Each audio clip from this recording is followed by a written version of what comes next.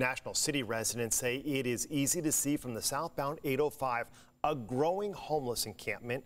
Those nearby have complained of rows of tents and trash. National City leaders say the freeway is actually the state's jurisdiction, and the pandemic has only exacerbated the problem. News 8's Heather Hope gives us a look and has a response tonight from Caltrans. We're right along the 16th Street Bridge in National City above the 805 South, where just beyond that fence you can see where people have been living in what's becoming a wide-scale homeless encampment, causing distress for neighbors, saying it's been a growing nuisance, while city leaders say their hands have been tied while we've been in a pandemic. Mine's all the way in the end. Giving a walkthrough to where he lives, here's Junior Bautista.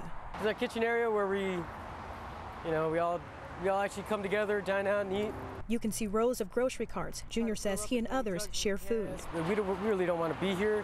Housing would be nice. Drone video shows just how widespread the encampment is in National City, with tent after tent and trash bags. When people drive through our city, this is what they see, and they think that's National City, and they don't realize that's state property. National City Councilman Ron Morrison says the city has done cleanups, but due to the pandemic, Caltrans hasn't cleared out the area as in the past. A statement reads in part, Caltrans takes the health and safety of people experiencing homelessness very seriously and is monitoring and following all health recommendations consistent with CDC guidance to prevent community spread. Caltrans is proceeding with encampment cleanups if there is an immediate safety concern or threat to critical infrastructure. There doesn't seem to be near as much enforcement.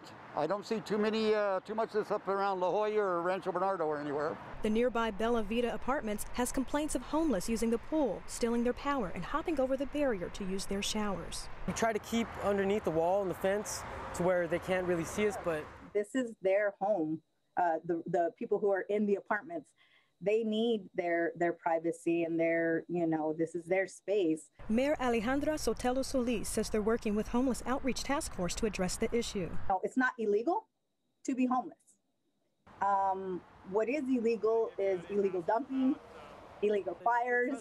Junior lives under a tarp. I got a little tent in there. It's all messy, but... The Sweetwater High grad said he spiraled after his mother died, but is willing to work. Who wants to come home to this after a hard day's work? And Mayor Alejandra Sotelo Solis said residents with any concerns can make them known to the City Council. They'll have their meeting already in progress tonight, where it's not an agenda item, but they can still make public comment about this homeless encampment issue.